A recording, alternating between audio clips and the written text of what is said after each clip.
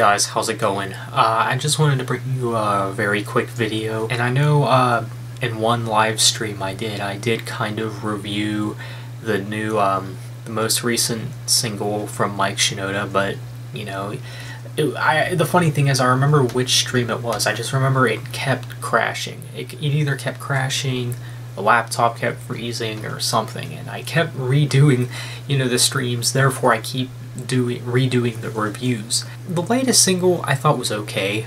I liked it better than the one that came before it, but it really doesn't say much. And so I kind of wanted to make this discussion because I guess this is one of the reasons why I never really made a video of my review, because typically I usually do regular videos when I do track reviews and things like that. But I'm going to be honest with you guys, but I don't think I'm going to be reviewing the new Mike Shinoda album, Post-Traumatic, when that comes out. I mean,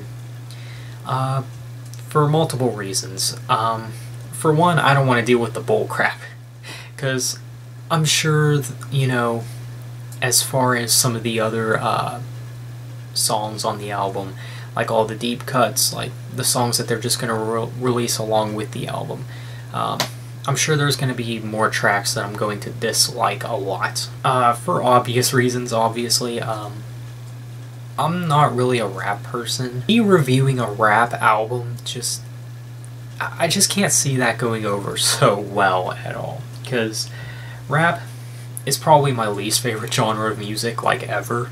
So, yeah, I just can't imagine that going over so well. And, you know, it just wouldn't suit this channel that well anyway, since I mostly talk about metal and rock. So it would kind of seem off the wall for me to review an album that is rap. Now, of course, Mike Shinoda was in a rock band, Linkin Park, so Mike Shinoda is associated with rock music in some way, shape, or form regardless. It's like one of those things where it's like, if you don't know anything about the genre, then shut up, you know? That's usually what I say, you know? Because I know people who, you know, claim to know everything about metal, meanwhile they label it as their least favorite genre, and which still puzzles me, but that's besides the point. That's kind of where I am with rap. I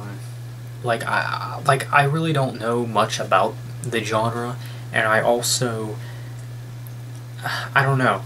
I just feel like my review would be too biased because, you know, I probably wouldn't give it that good of a score if it had a decent amount of rapping on it. And to be honest with you, there's really only one song that I return to out of the singles that he's released, and that is Crossing a Line. There you have it, guys. Sorry, I just don't think I'll be reviewing the new Mike Shinoda album when that comes out.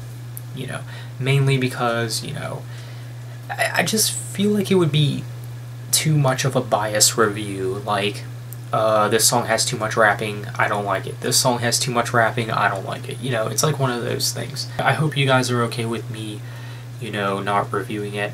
But there's still a chance I may check it out. I'm hoping there will be more songs like Crossing a Line on it, like more songs that actually have singing in it. But overall, I'm just not too impressed. But if you do like the, you know, more recent Mike Shinoda singles, then hey, good for you.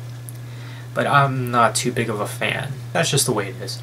So I hope you guys understand why I won't be reviewing the new Mike Shinoda album when that comes out. So just let me know your thoughts. Thanks for watching, and take care.